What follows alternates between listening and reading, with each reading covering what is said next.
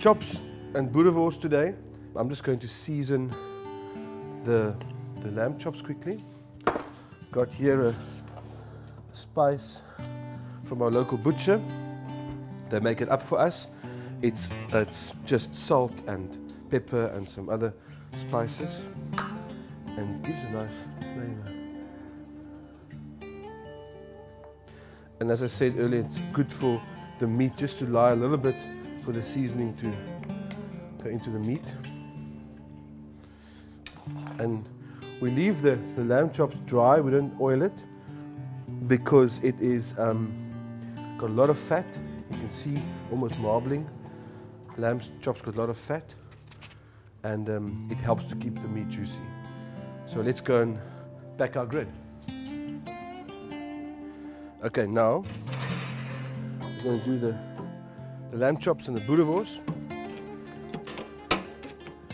There's two ways of doing the Boerewors in my opinion. The first is put it on the outside like this in the grid, lamb chops in the middle and braai. Take the boeries off when it's ready, keep it aside and keep it warm, and then finish the chops off.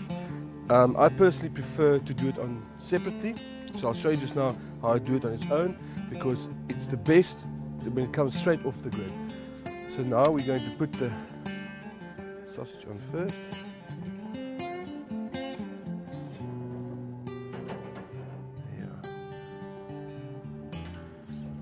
You need to get that balance where the heat is just right, not too much. And as I said earlier, you don't want the flare-ups and your meat's too close. If your meat's high and you have flare-ups, that's fine.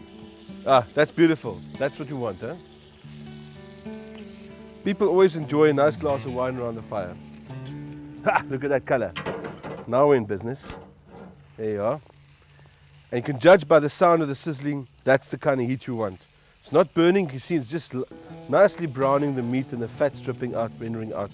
And the sausage is basically ready. I'm going to take the sausage off. Take off the sausage, it's going to break. That's correct.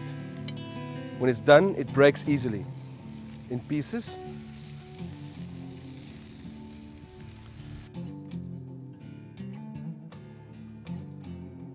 With this style of braaiing, you braai the chops crispy. The fat keeps the meat juicy because it's lamb, but with the other braai clip we'll do on the thicker chops, I've explained a different technique where you have a rosa pink or a medium rare chop. This is a different angle where it's a drier chop, but you still got the juices and the flavor. Meat's ready. As you can see, nice brown and crisp. And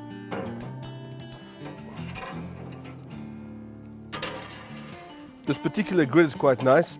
There's lots of space. You can put thicker cuts here, and you've got different settings over there. That's for tight, that's for looser when you've got, for example, a spatchcock chicken or something, and there's more space. You don't press the grid too hard on the meat. So now we take our chops off. You can see it's nice and crispy. Yeah, good to go.